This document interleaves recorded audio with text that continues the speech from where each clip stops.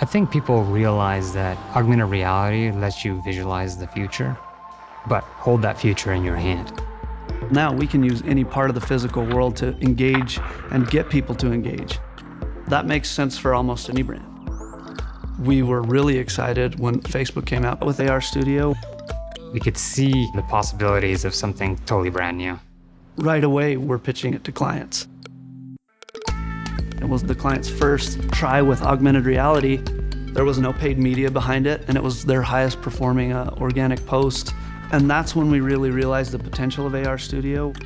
Let's use a platform that everybody is a part of already. And we put AR right in their phone, next to their wallet and their keys.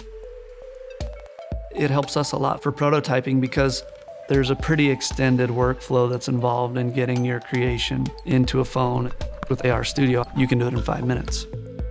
The platform itself is growing all the time.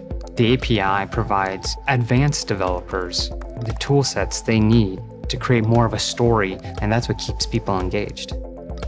Having a strong, solid platform that's got the support that we need to continue to develop there puts our minds at ease because we know where this technology is going and we know that people care about it.